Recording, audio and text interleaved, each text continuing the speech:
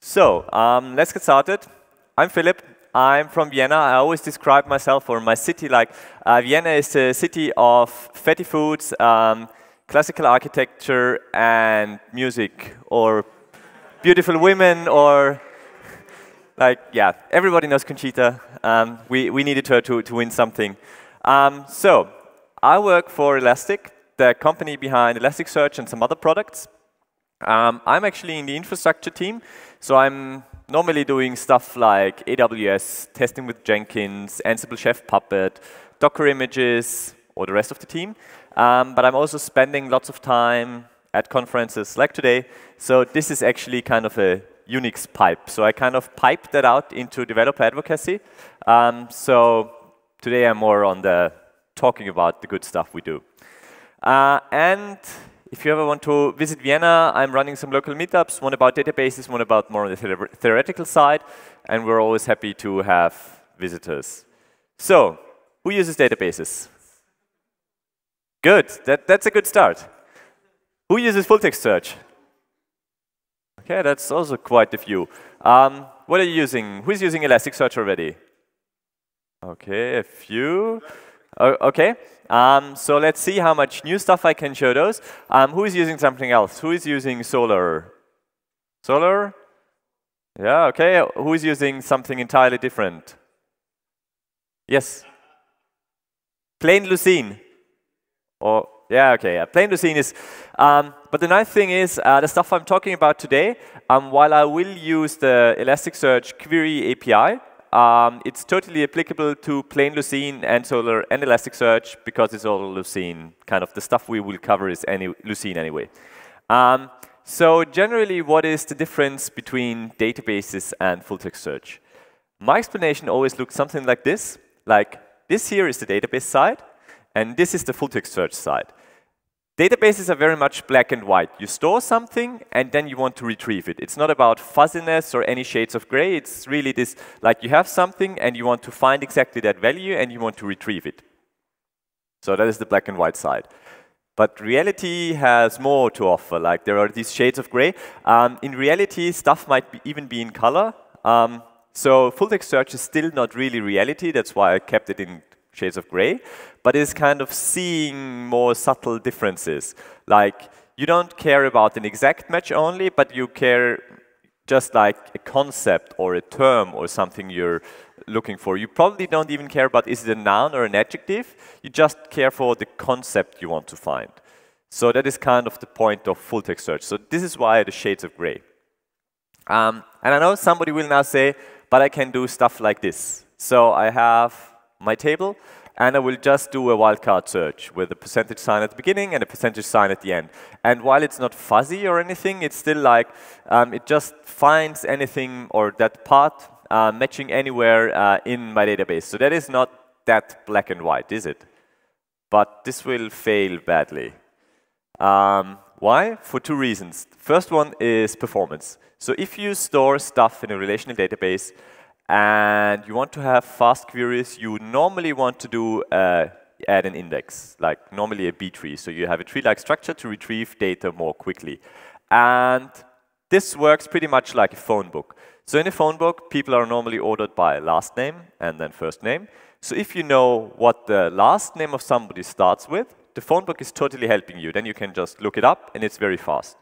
But if you only know a part of the last name, which is probably not the beginning, or if you only know the first name, the phone book does not help you at all. Like, you still need to do the full table scan, or full phone book scan in that example. So finding everybody with the name Philip in the phone book, yeah, does not work like that. You will need to go through every single entry.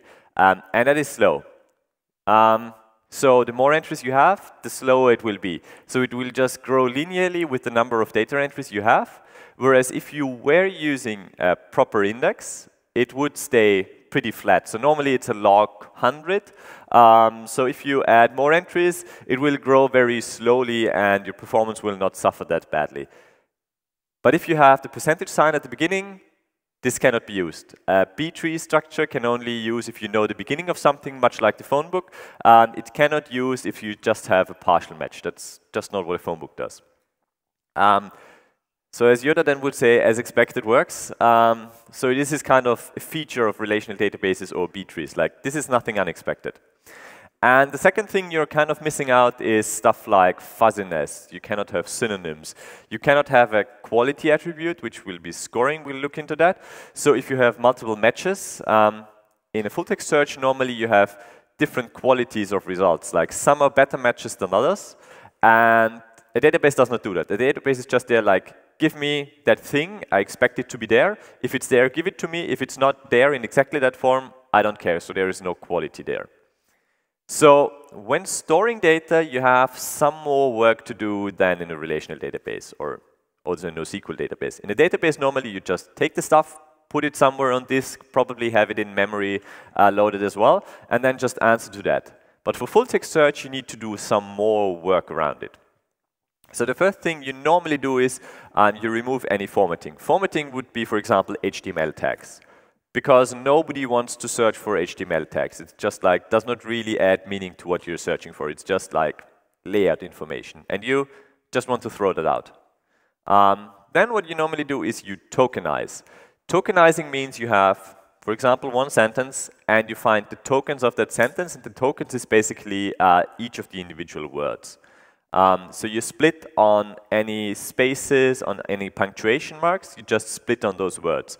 And then the full-text search engine will only look at these words individually. So what a full-text search engine also does not do is it does not really understand your sentence. It is not natural language processing or anything like that. So it does not really know what you mean. It just takes words and operates on these words. So the tokens you extract, that is what we're operating on then. So we have extracted all our independent words. And the next thing is you remove stop words. Stop words are these little words that appear in every single text, basically. So they add very little meaning. They would just blow up your index, and your index would just be too large. So you just throw them out. They add no meaning. They're just increasing your index size. This is like a, and, as, if, not. Words that are in every text, basically. You just get rid of them. And then we do stemming. Stemming basically says, take the word and reduce it to its word root or stem. So in English, this is very easy. You normally, for example, with nouns, you have the S as the plural, and you just cut off that S at the end. And then you don't have a distinction between singular and plural anymore. I've been told that this is much more difficult in Russian. But we'll quickly look at that as well. And finally, what is an optional step is you can have synonyms. So if you have probably multiple terms meaning the same thing, your users might just search for any one of them and still expect them to find the concept you're looking for. So you want to have these synonyms and actually say, okay, these words are all the same. If you type in any one of them, I still want you to find whatever I have in there. Synonyms are very dependent on your specific domain or thing you're doing, so there is no global list of synonyms. Synonyms you will always need to provide yourself, so you will need to provide this list yourself. So, since I work for Elastic, we'll do Elasticsearch examples, but again, it's pretty much the same everywhere. So, how does Elasticsearch actually do its stuff? There is Apache Lucene, which is the core library, that is in Elasticsearch, Solr, and other examples, or other implementations. And that is actually doing the hard work we're covering today. So this is taking your data, running through the entire storage pipeline I've shown you, then storing that on disk, and when you query it, that is also Lucene at work then. So all we are covering basically is the Lucene part. What is Elasticsearch then? It is kind of the shell around it, so it provides a REST API, it provides a query DSL, it distributes the data, it replicates the data.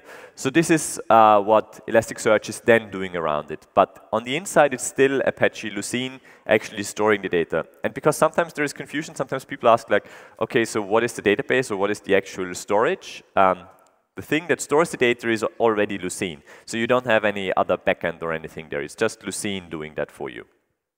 So, we're using this as an example. Who knows the English movie? What is the quote?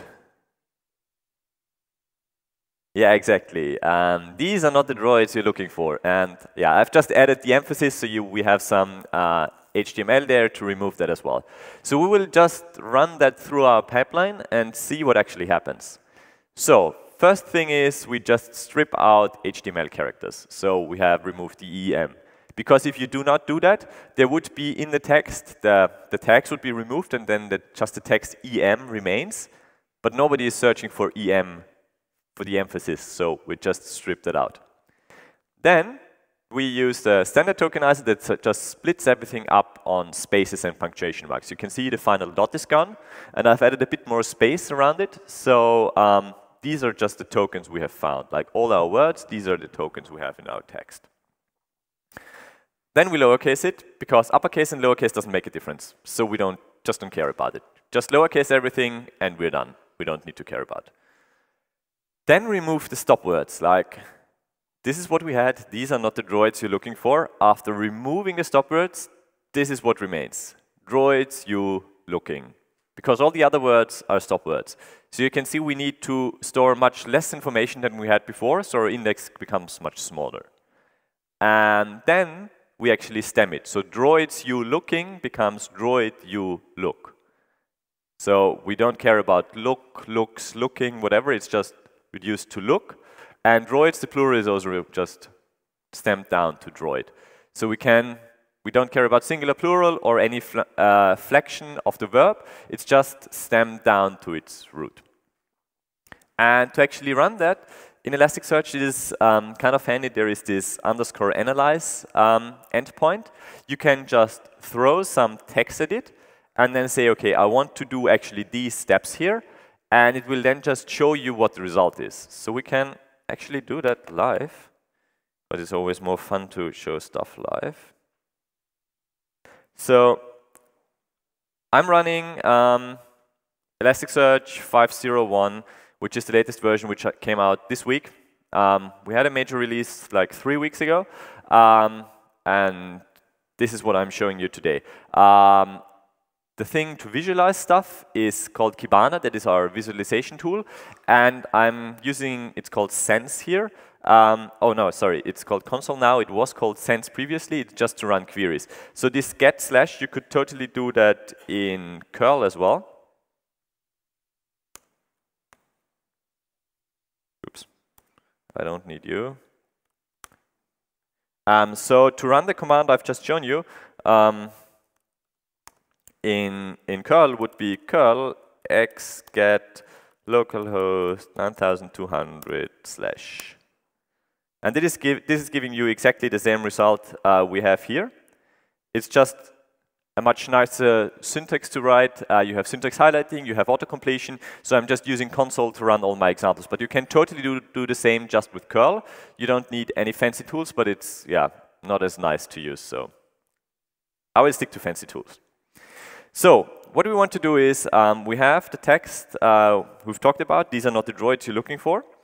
And we want to run it through our pipeline. So if you run that, this is what is actually extracted and would then be stored. I'm not storing it actually now. I'm just running it through the pipeline to see what do I actually get.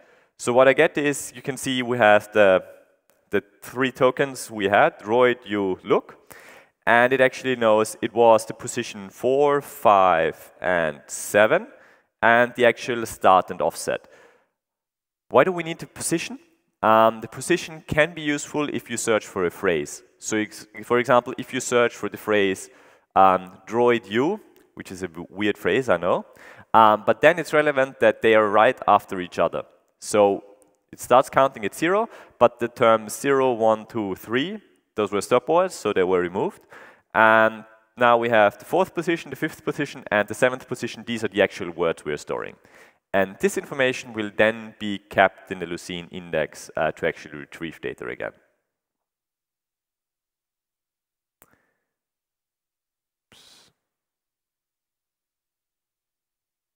So yeah, this is what we had. This is the list of stop words. Like, it is not long. It is, or at least for me, always surprisingly short. But still, it contains all these very common words that you have everywhere, and you just throw them away. And of course, you can see this is language dependent. Like in German, in Russian, in Belarusian, whatever, those will be different stop words. And we can do the same thing in Russian. I've told this is pretty much the same sentence. Agreement? Okay, because I don't know. I always have to believe it. So we have these are not the droids you're looking for, and yeah, unfortunately I don't even know how to pronounce it, but yeah, you know. What do you think remains here? Which words will remain if we run them through the same pipeline? All of them. Let's try that out. So here, I'm using the standard pipeline, and I'm just telling it this is actually Russian, because if you use a different language, stuff will totally not work. Like if you use the wrong language, you will use the wrong stop words and the wrong rules for stemming, and then you will pretty much keep the original text. So you need to define the right language, otherwise stuff will break.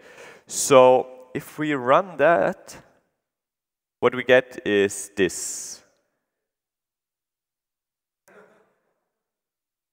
Yeah. I cannot pronounce it, but it probably makes sense for you. So I think droids remains. One thing that might be unexpected is that the not is missing, right?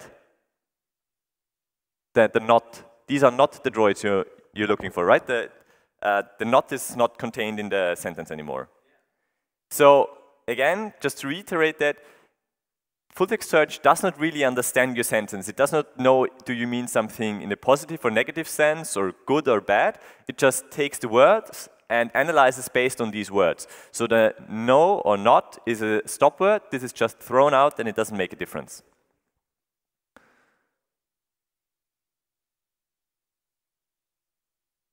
Okay, so yeah, we've seen those are the right. This is the result then. That is how we did it. That is the result. And this is actually the list of supported languages in 5.0. You see Russian is supported. Belarusian, I'm not actually sure how different Belarusian is and how good or bad the results will be if you just use Russian. So you see there are quite a lot of languages are supported. The Western European languages are pretty much all there. In Eastern Europe, it's getting a bit spotty. For example, Slovenian and Slovakian, I mean, those are really tiny languages, but they're not in that list. When I'm in your neighboring country, Ukraine, they always ask, like, what about Ukrainian? Because that seems to be so different that you need your own language support. It was added in the current Lucene version, and we'll have it or expose it in the upcoming Elasticsearch version, which will be, I don't know, a few months out or something like that. Yeah, one of my colleagues did the pull request, so now we expose it, so Ukrainian is supported. I had a quick look about Belarusian, and I could not even find an issue for that. Like, I don't know, either is it necessary or is it Russian good enough? It's not?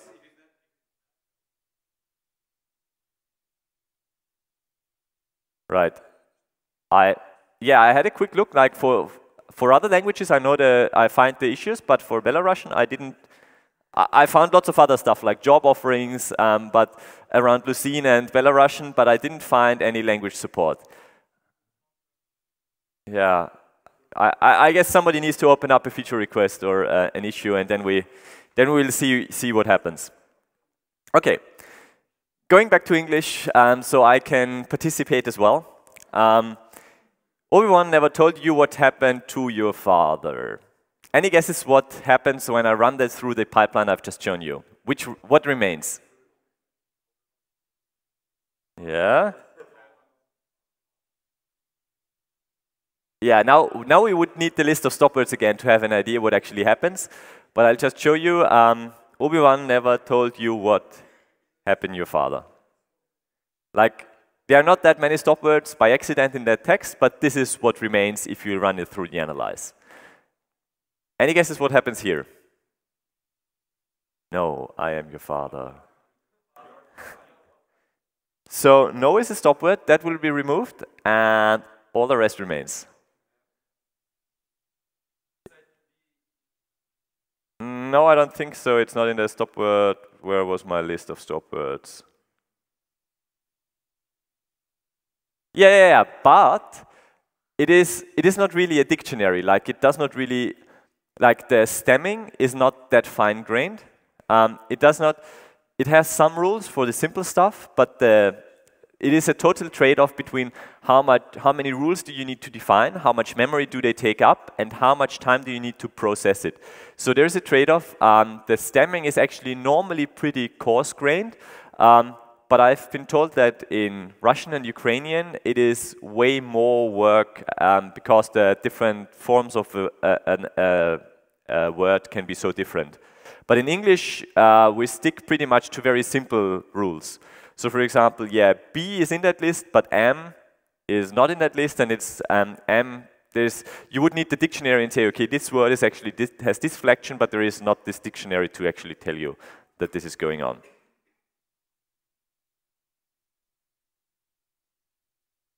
And also it would, since this ran through the pipeline, it would then be also, should have been stored like B, but it is not. Like M and B, like if you have these words and you search for one of them and you want to find the other one, that does not work. If you have the special use case where you would need that, you would need to define it as a synonym, but it's not available by default. And then there are more language-specific rules. For example, in English you have this apostrophe S, which is the possessive, is or has, and that will normally be removed. But this is totally language dependent. For example, in French, you will remove stuff from the beginning and the accents. Whereas in German, you have the umlauts and the scharfes S, or whatever it is called in English. And those will be just the dots from the umlauts will just be removed, and the scharfes S is just a double S, which is the way we pronounce it anyway. So this is just kind of flattened out. So for example, the umlauts in German is just like different forms of a word normally have them sometimes, and sometimes they don't. So you can just throw the umlauts out. So that is an easy rule. But again, I was in Sweden recently, and they said there the umlauts, they have them as well, and they make a huge difference. Like, these are actually totally different words then. And I've checked, in Swedish, you keep the umlauts. So again, this is dependent on the language, and the system should know what is the right rule for that specific language. And we have something that is also only a plugin and not available by default, which is a phonetic filter, which just takes words and then tries to find different ways, if you just pronounce it, how it could have been written. So for example, Joe could be J or Joe, and blocks could be blocks or BLKS or whatever. Not sure how good it is, and not sure how good it is for different languages, but for some use cases when people don't know how to actually spell something, they only heard it, like how it's pronounced, this is something you could as a plugin as well. So now to actually store something and do something a bit more useful, just 3 terms which are relevant for Elasticsearch then. An index, think of an index pretty much like the database in the relational database. So this is just something that contains your data. Then we have a type, which is often compared to a table, but that is not a good comparison. Think of a type just like an enumeration or just different types of data within one index. So you have, I don't know, quotes, and you could have movie quotes and, I don't know, audio quotes or whatever, or from different sources, or book quotes. So you just have different types of things, but they are kind of the same thing, just, yeah, different enumerations or types there. And then we have a mapping, which is pretty much the schema in the relational world. In Elasticsearch, you do not need to define your schema up front, but then your schema will be guessed from the first document you insert. And it will only rely on the defaults you have. So if you need to have a different language, you need to define that up front. And if you, for example, have a document and insert that, and in a specific field you have a number, then Elasticsearch will just guess, okay, this field should be a number, and it will store it in the background. And if at some later point you want to insert a string for that field, it will of course fail, because strings and numbers don't match that well. And then you cannot simply alter your schema, you will need to re-index your entire index and fix that. So yeah, be aware and be careful what you define in your mappings. For testing, it's fine just to rely on the defaults, but at least for production, define your mappings manually and very explicitly. And another common question is like, what do I do if I have different languages?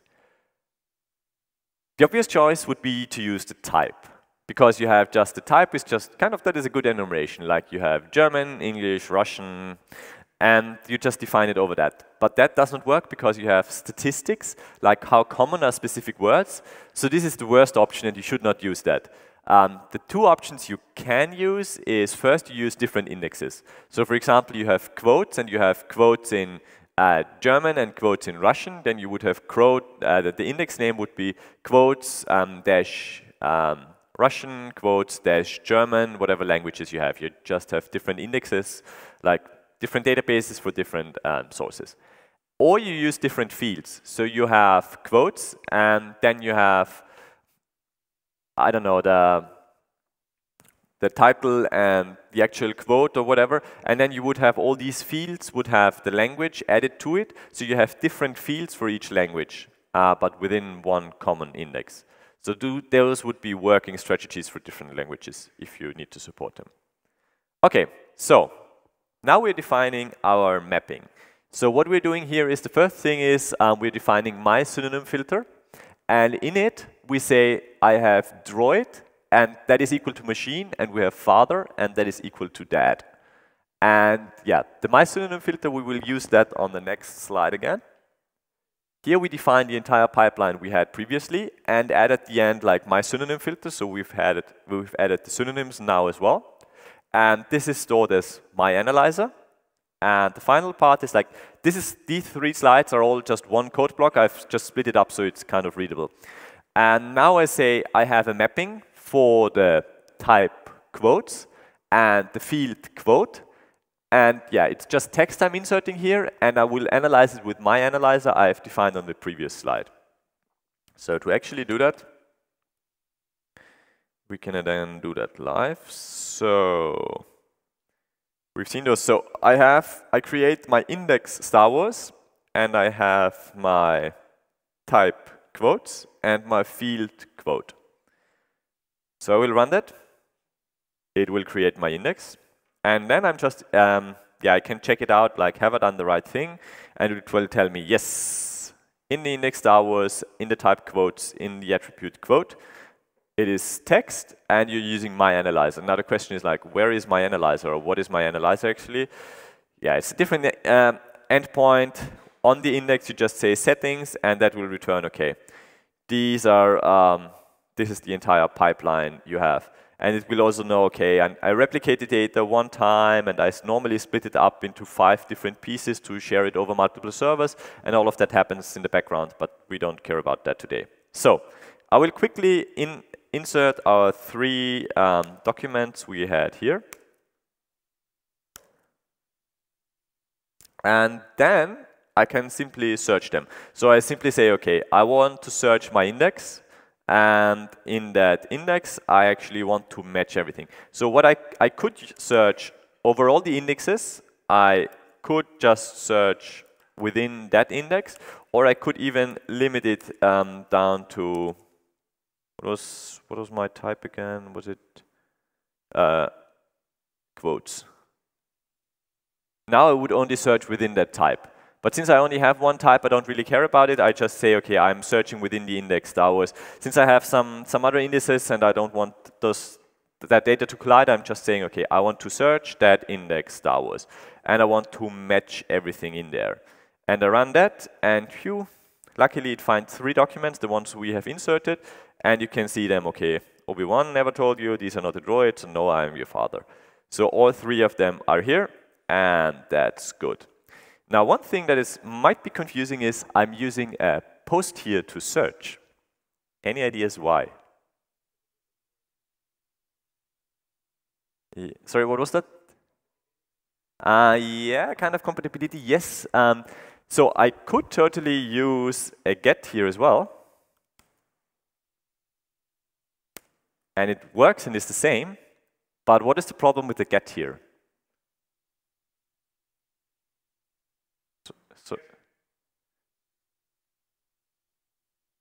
Exactly. The standard does not define that there is a body. And there are some tools, like our tools won't do that, but there are some tools, especially if you have like these browser plugins which can do REST calls for you, they sometimes throw away the body of a get. Like some tools just send it along and others throw it away. The problem is if you throw away the body, your query will not do anything meaningful. And you will be wondering what is going wrong. So get is kind of the right verb to actually just read data, but it might cause problems sometimes. And depending on who is using the system or who is doing the talk, some prefer to have a get and others prefer to have a post. So I normally stick to the post, but it does not really matter.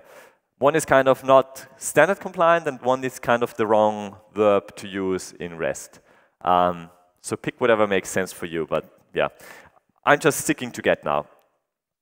In that example and using post in the next one.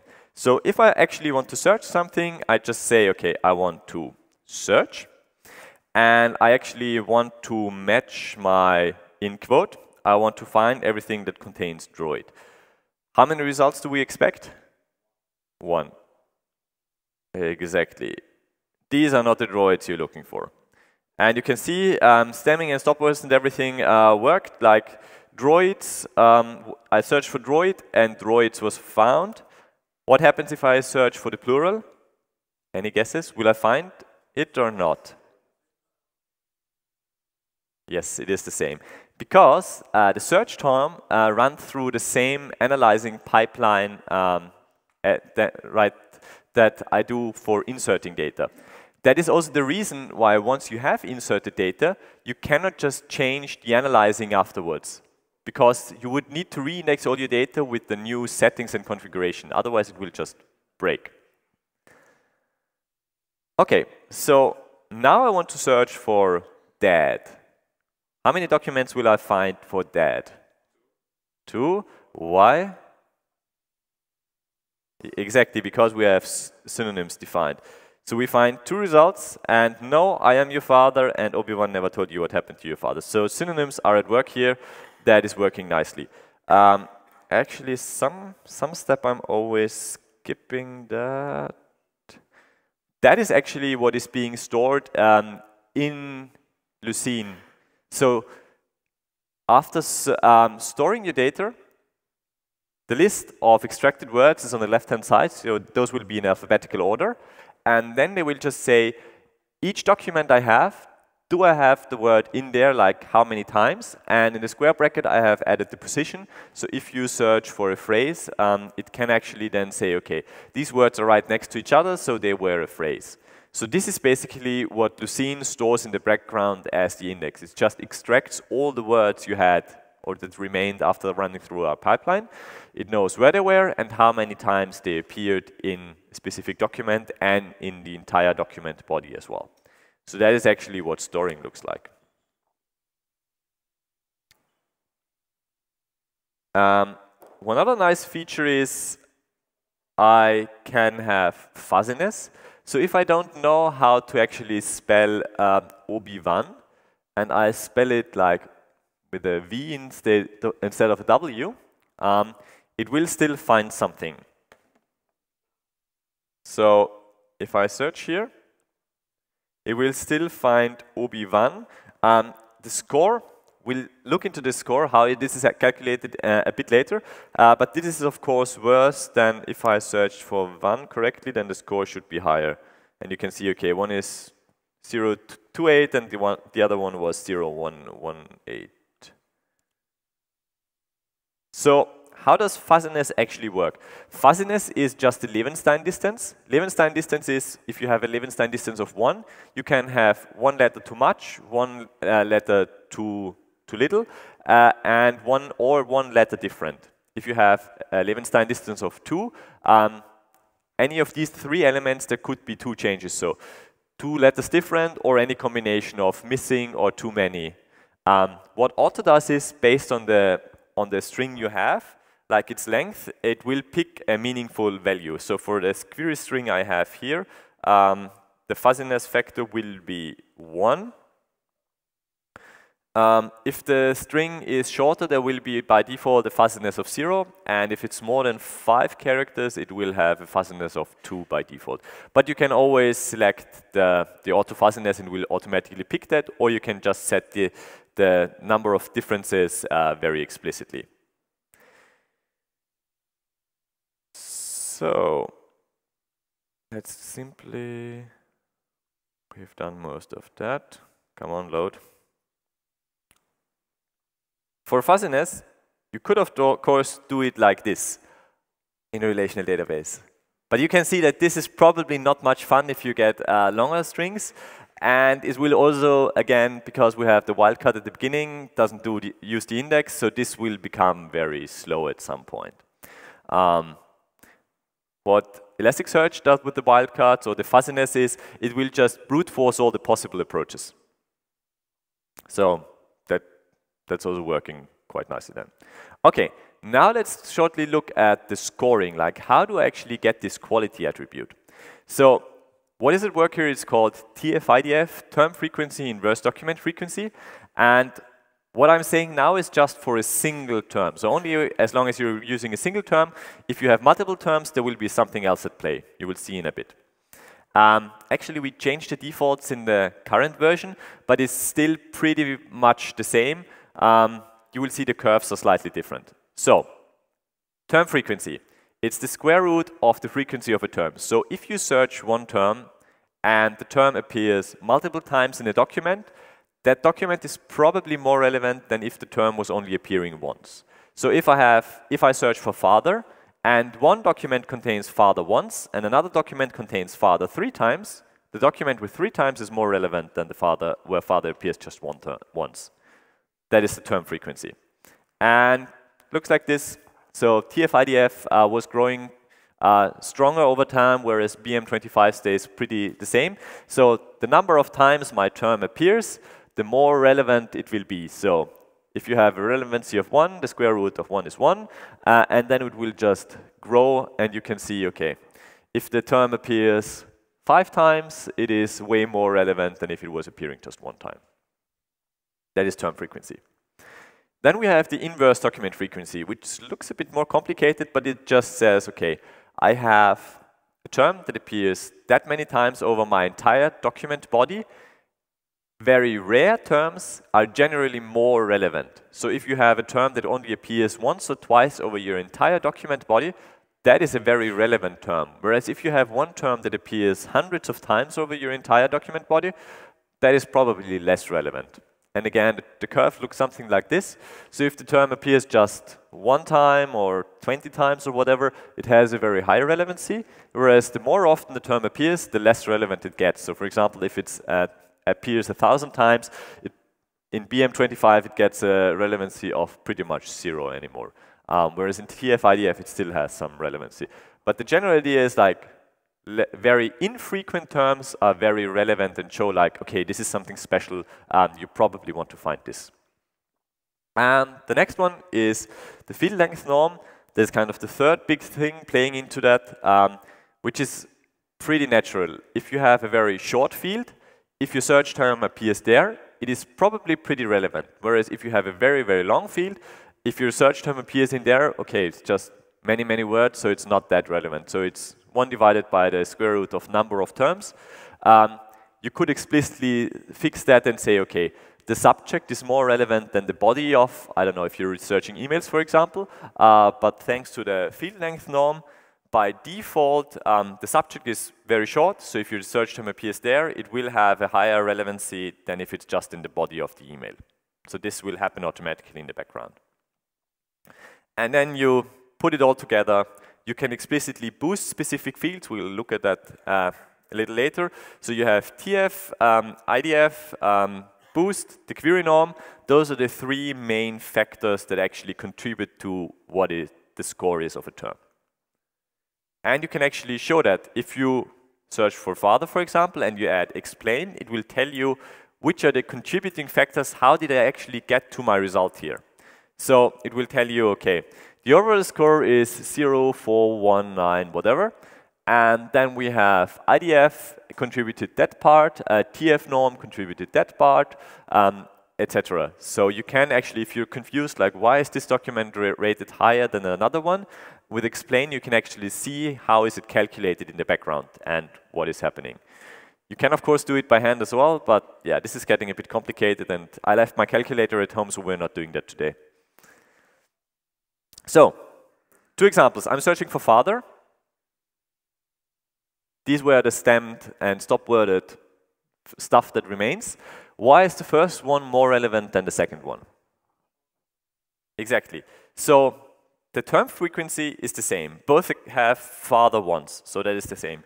IDF, inverse document frequency, father appears 2 times over my entire text body. That is also the same for both documents. The only difference is the first one is shorter than the second one, so this is a bit more relevant. And that's basically all there is. So what happens if I have more than one term I want to search?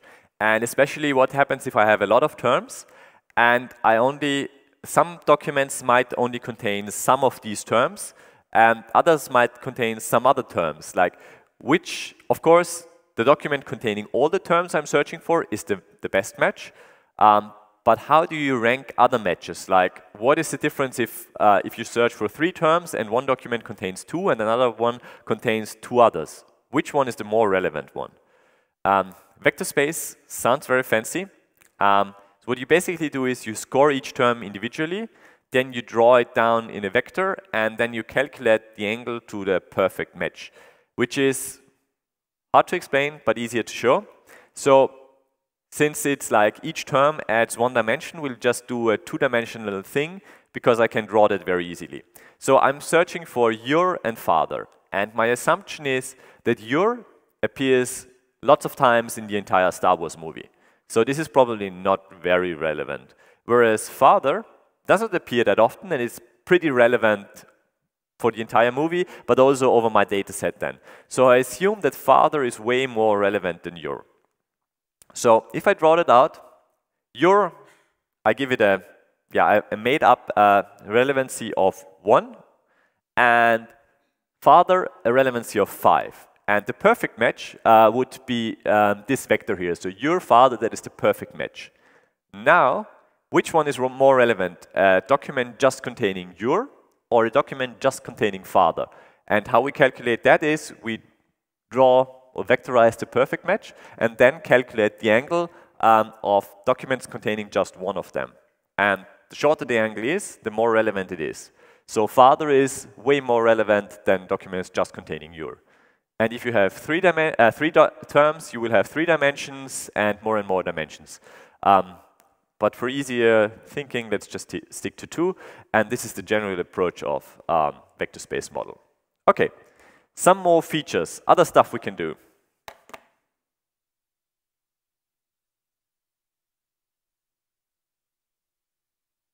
So we've done that. Yeah. So if we search, in the beginning I said that databases are very much black and white. Full-text search or Elasticsearch can also do black and white searches. So I'm defining a Boolean query. You will only start loving SQL once you have written JSON queries. You can see the nesting can get kind of daunting, especially if you don't have autocompletion or syntax highlighting. So I define a query. It is of the type Boolean, and first I define it has a must. So it must contain the term father in the field quote. Only give me documents that contain that. And then I define it should also contain your and OB. But this is not a hard constraint. This is like just the more shoulds you have, the better your relevancy will be. So what is the output of that one?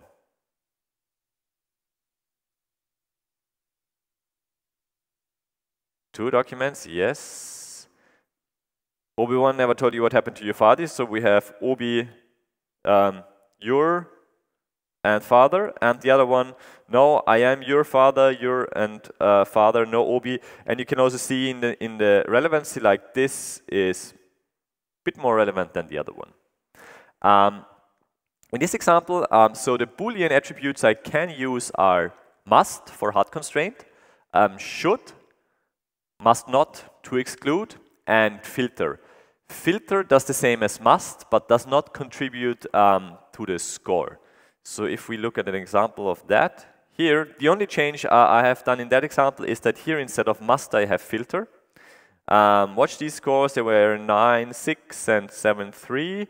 When I run that, they change. It was 9 something before, and now it's just 5, because father doesn't contribute now. Because I've just said, okay, I don't care about father, it should not impact my score. I'm just like filtering as a hard constraint. Like this is pretty much what a database does. It's just like a where clause, like this must be this, and only don't calculate the score. So the score is only based on the your and obi, and that is also the reason why it pretty much makes sense that this is nearly twice as relevant as the other one now, because this contains both terms and the other one just one. What you can also do is, which doesn't make too much sense, so this is the same example with must, but you can say the number of should elements you want to have is a specific number as well. So this is also like a must, but assume you had 3 terms and you said at least 2 of these should match. Yes, I know you can do that in a relational database as well, but it will be something like you will have an or and you have parentheses with this, this, and this, or you need to enumerate all possible combinations to do that. Whereas here I can just say my shoulds, these 2 should match. Okay, next time I will probably expand my example to have 3 terms to make more sense. But you can see it was otherwise the same query, and now I'm just getting 1 result because only this contains all my minimum should constraints. What you can also do is, I'm having the terms your and obi, and in this example I want to say obi is way, way more relevant. So I'm just boosting that by a factor of 3. So by default, the boosting factor is 1. So if I run your and obi, this is as if, yeah, this is pretty much the previous query we had, 0.9 and 0.7. So if I now say obi is way more relevant, or we can actually, let's boost yours, or your to change the order. So I can say boost 2, for example. Wait, I haven't run it yet. And now if I run it, oh sorry, your is contained in both, so that doesn't, no, that was a stupid example then. Let's run that. Okay, now we have 9 and 0.7, and if I run that with a boosting factor of 2, you can see, okay, this gets the value, the score just gets boosted way more now. And you can also say, you can do the opposite, so everything below 1 will boost it down. And you can see, okay, it's getting closer, maybe if I want to get that below. Yeah, since it has still more terms, you cannot get it below it because the other one doesn't contain that. It's just adding a bit on top of it, so you cannot get it above the other one.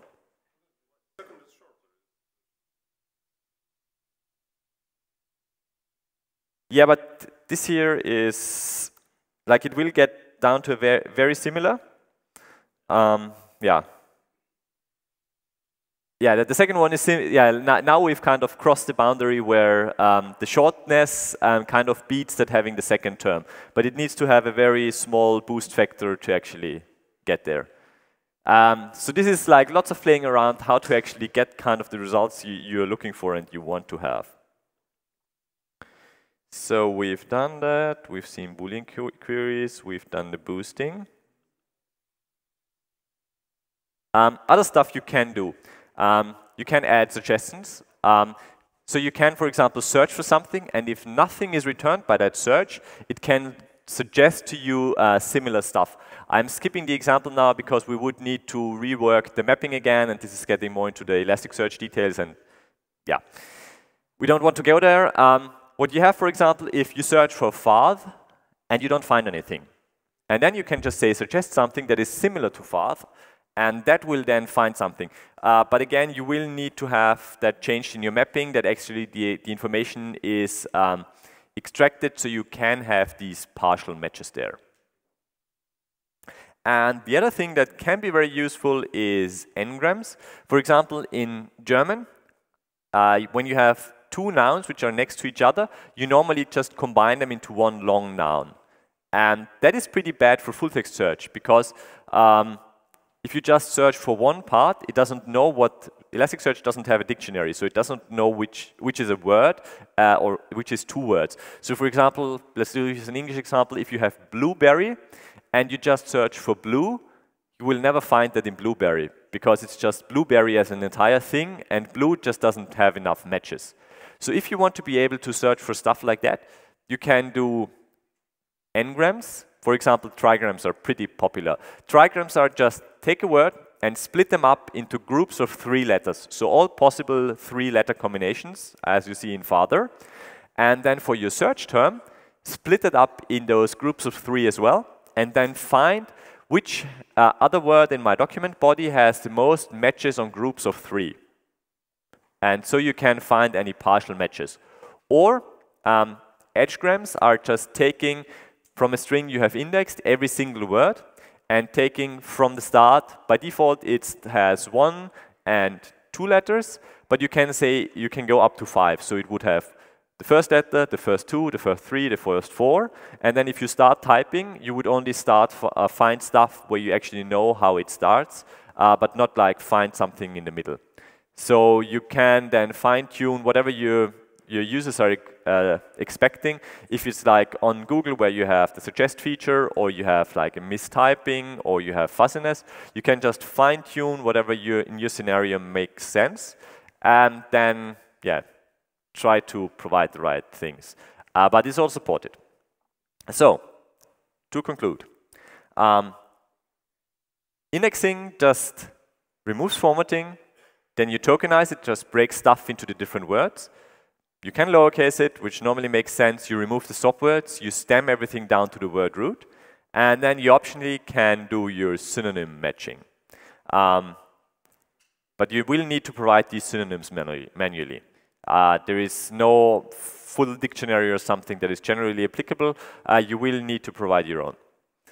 Scoring. We said the term frequency, the more often your search term appears in a document, the more relevant the term is.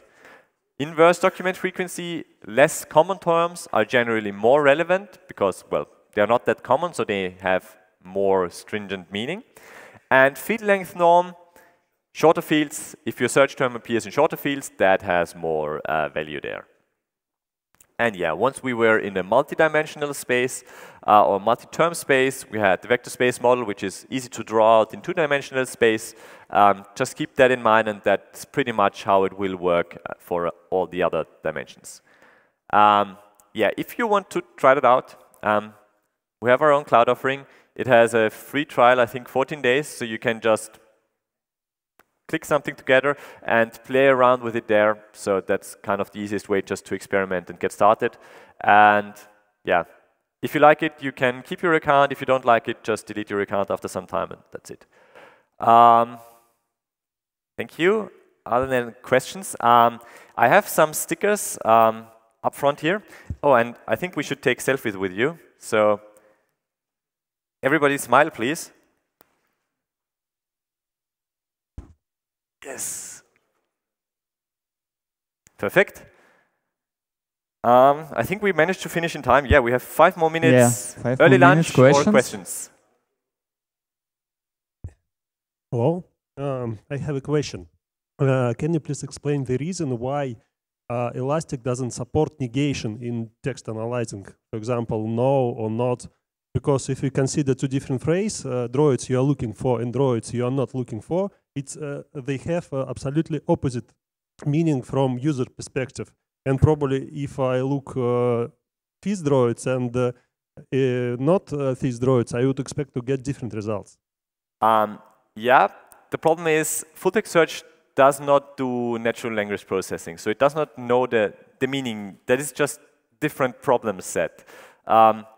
So what full text search normally is, it's just you throw some words at it. It doesn't know if it's positive or negative. It just finds something that is similar.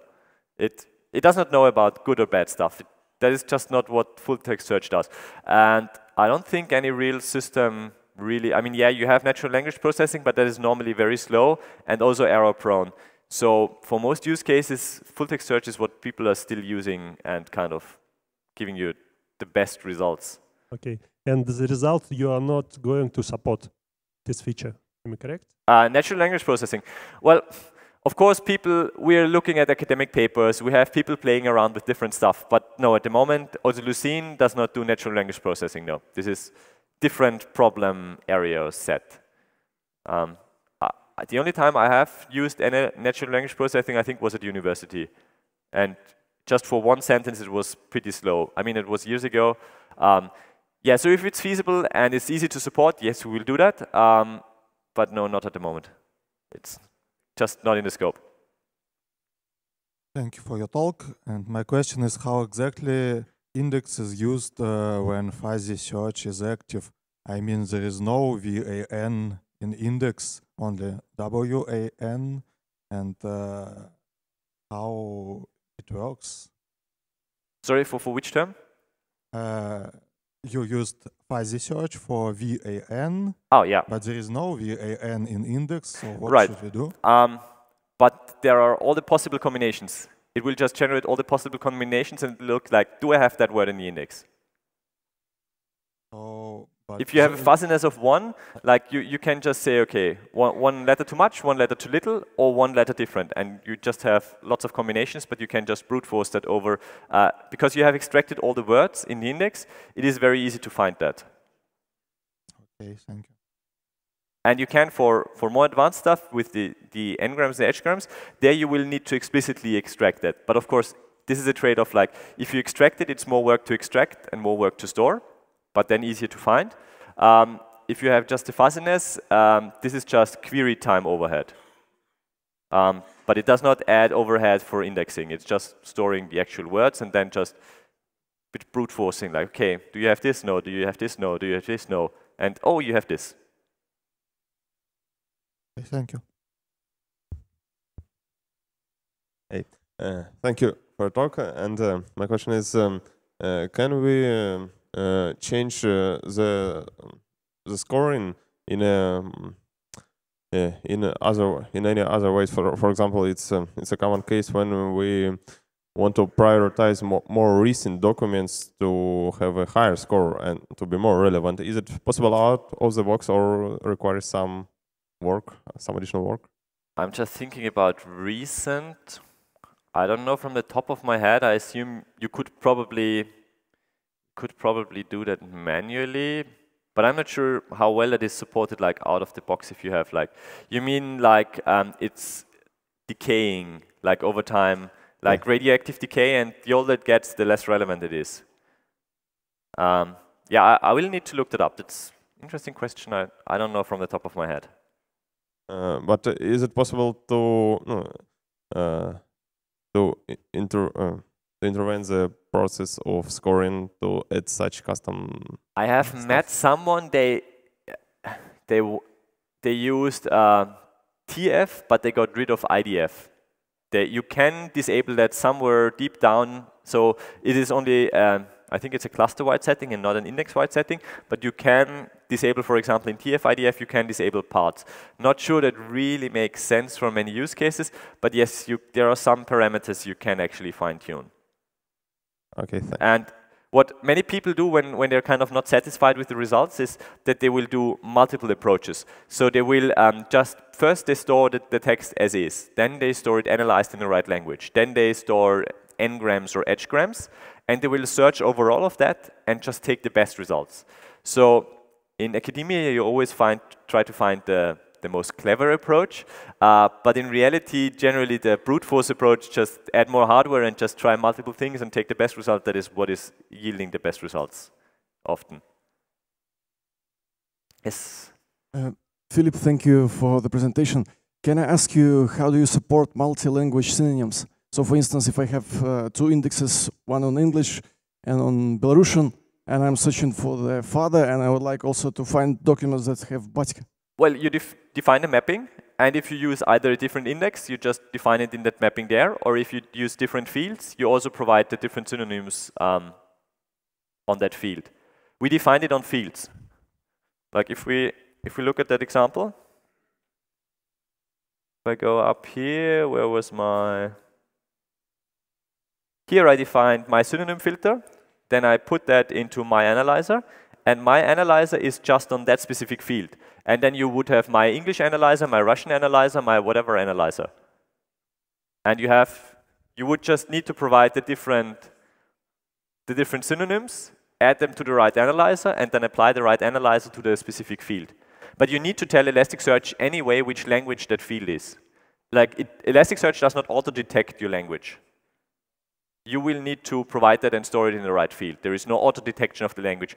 We have Logstash, which can parse data, that can do language detection, but Elasticsearch itself does not guess the language. You will need to tell, like, I'm storing data in that language, and I'm then searching that with the right language. Well, okay, that's not quite what I meant. So, for instance, if I have, for instance, in Canada, or in Switzerland, you have multiple national languages, and some documents can be in French, or some documents can be in for instance, in English. And I would like to find a document that have like divorce, for instance. I would like to have all documents for divorce, and I don't care about the language, so I'm also interested in French documents. Okay. So it is still available. It will change in the future. We have, it's called an _all field, which is enabled by default. So you do not need to specify in which field something is. All the fields will be combined in that all, and you can just search over that all. So you can have the different fields for different languages, but they will everything will, for each document, be thrown into _all, and you can search over that. And then you don't care about the specific field, like is it the English field or is it the French field or whatever. You can just search overall, _all, and then it will find everything from every single field in that index. Thanks. Okay, we have no time. Thanks, Philipp. Thank you.